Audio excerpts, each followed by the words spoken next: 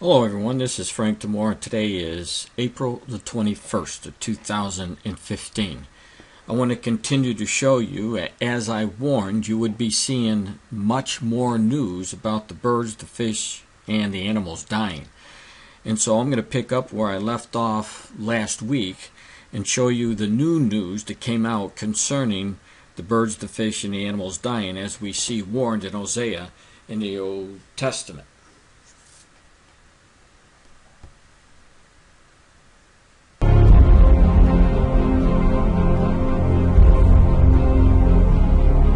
We now have a better idea of the extent of the tragic fish deaths over at the Texas State Aquarium. Yeah, we've learned that more than 300 fish and marine animals perished in that mishap. Tests are being done on the water and on the medicine. This was complete surprise and something we could have never predicted. It was an eerie scene Wednesday at the Texas State Aquarium. Visitors walking by one of the largest tanks in the facility and seeing nothing but water. Like everyone else, we're going to be looking for explanations as to what exactly caused this so we can guarantee it doesn't happen ever again.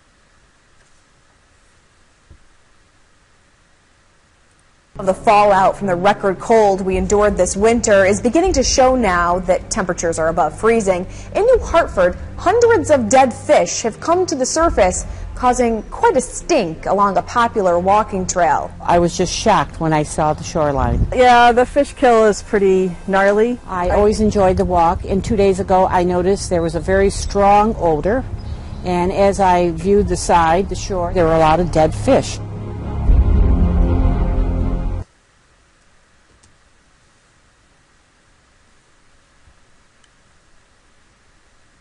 Brazil continues to struggle with problems plaguing the preparations for the 2016 Rio Summer Olympics. This time, it's the dead fish floating along the river where the rowing and canoeing events are to take place. 37 tons of dead fish have been removed from the waters by Rio's waste management company since last week. Dead fish continue to wash up on the banks of the Rodrigo de Freitas Lagoon in Rio de Janeiro. The latest incident affecting thousands of small silvery fish called Thwaite shad began several days ago. Neighbours are complaining about the stench caused by the rotting fish bobbing in the shallows.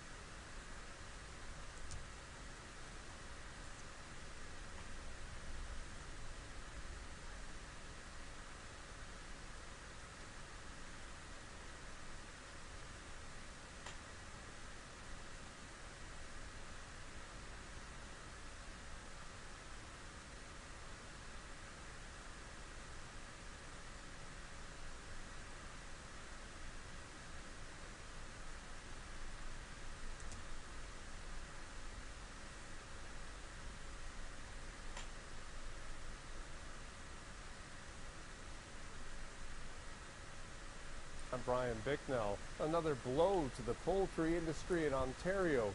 27,000 chickens will have to be euthanized after the Canadian Food Inspection Agency confirmed a second farm in Oxford County has tested positive for the avian flu.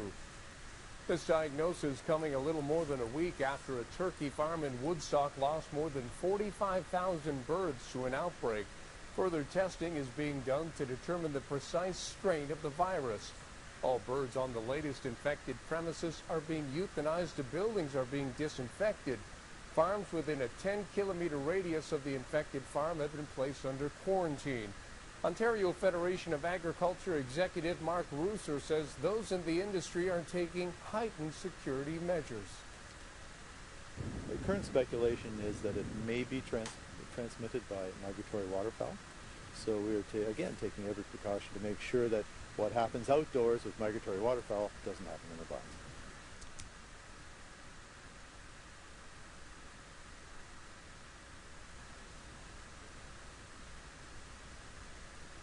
Dead fish have been popping up at Harrisburg's Italian Lake in the last week. City officials say they've cleaned out between 200 and 300 American shadfish. A handful still remain. Officials are not sure exactly how they got there or when, but whoever did it did not know their surroundings. American shadfish live in lakes, not ponds like Italian Lake. The fish died after Italian Lake froze over this winter.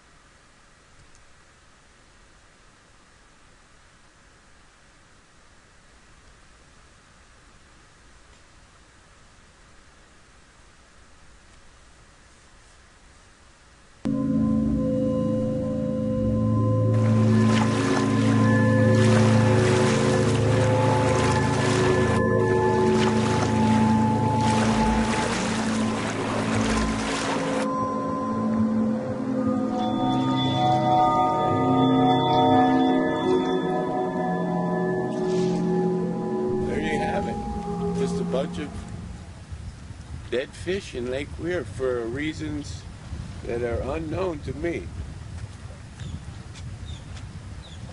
And I walk the shoreline all the time on this beach. Is that a bass? That's a crappie. That's a crappie. Birds have eaten his eyes. Along from Gator Joe's here, past Gator Joe's, I would say a mile or 2 miles, probably a mile up that way and a mile that way. It's probably this whole shoreline on this side. The North Shore. Which I walk and fish. And there's, like I said, catfish, bass, crappie, bluegill, all of them dead on the shoreline from something.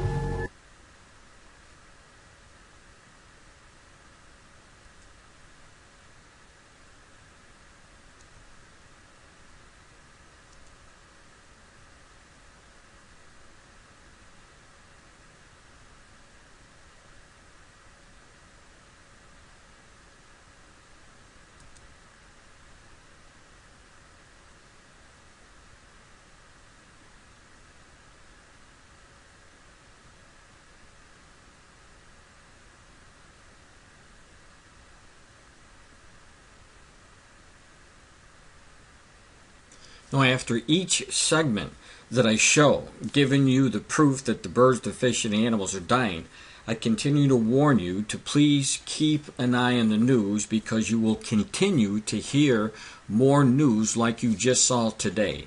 We are moving towards the return of the Lord Jesus Christ, and this is one of the signs that we're supposed to be looking for, and it is happening.